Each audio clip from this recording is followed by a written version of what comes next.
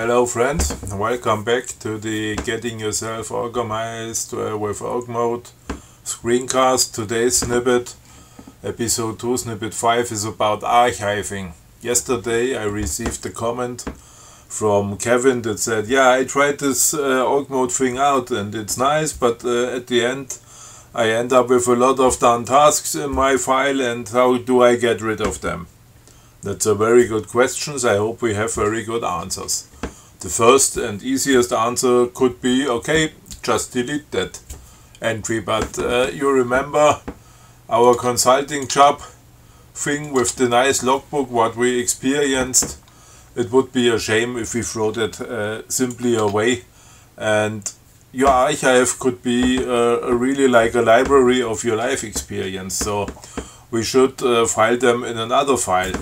For that, you define a line that says hashtag plus archive colon and then a file name and then 2 colons, and this practically says everything that I'm archiving from this file should go in a file that is called myarchive.org.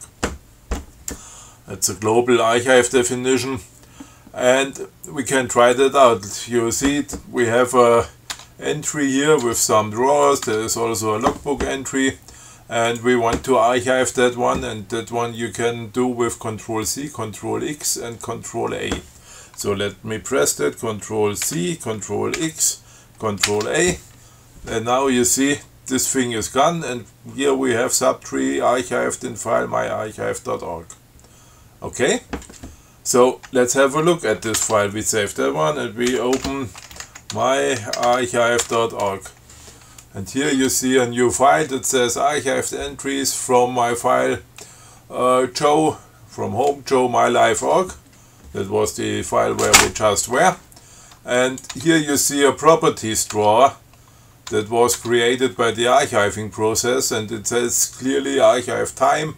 Today is the 17th of June 2016, Friday, and it's 11:36, and I archived that thing from this file under the old path was example, and the file name was mylife.org, and the to-do thing was done.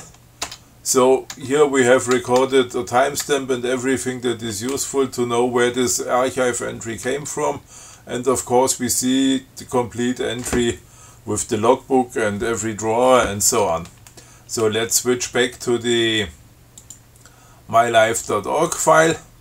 We are here now. This was archiving an entry, or practically a subtree. Now I show you archiving a subtree could be also like that. You see my bicycle repair job. I got the delivery of the spare part and I have mounted it, so this project is done. I could say Ctrl C, Ctrl D. That's done. Now I have everything done, and now I could press Ctrl C, Ctrl X and Ctrl S to archive the complete subtree. You see it's gone.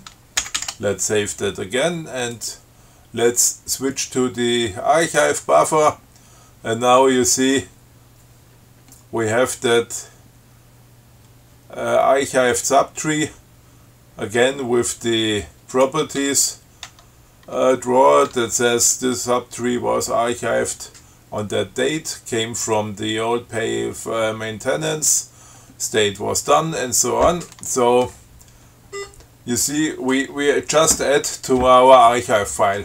The good thing is at the end you will have an archive file that is big, and that is practically a memory of everything, of every task that you completed. And you can search that. It's all plain text. It's easy to search with common tools. And if you remember a bit of what you have written that time when you did such a task the last time, you will find it. Okay, there is a third thing about archiving. You could also put your cursor on a headline, and then you could say, okay, let's see down under that headline, what do we have, what could be archived, what is considered to be done, and we can move it out of the way. And in that case you prefix the archive subtree command with a Ctrl U. So you press Ctrl U, Ctrl C, Ctrl X, Ctrl S. And now you see the cursor moved to that line.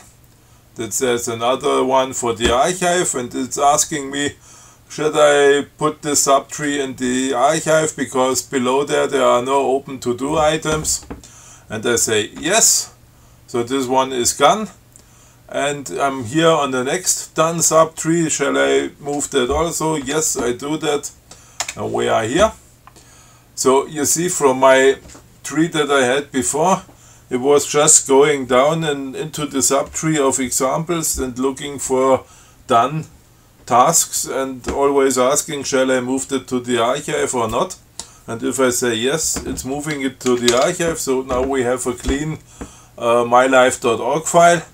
And if we switch to the archive buffer, you see every item that we were asked, shall I put it in the archive, is here.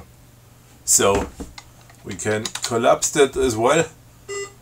It's an OrgMode file like before here, but now it's all about done entries, and you can search it. I mean, it's really a memory, a long time memory of what you did in your job or in your life. So that's all for today. Thanks for listening, and I hope you enjoy this series. I will think about the next episode with a bit more going into deep of OrgMode. And yeah, maybe can't hold the pace of doing one snippet per day, because next week I have a lot of meetings. So stay tuned, and thanks again for listening, and thanks for all the comments and all the people that are subscribing to my YouTube channel. That's really motivating to go on and doing this. Thank you.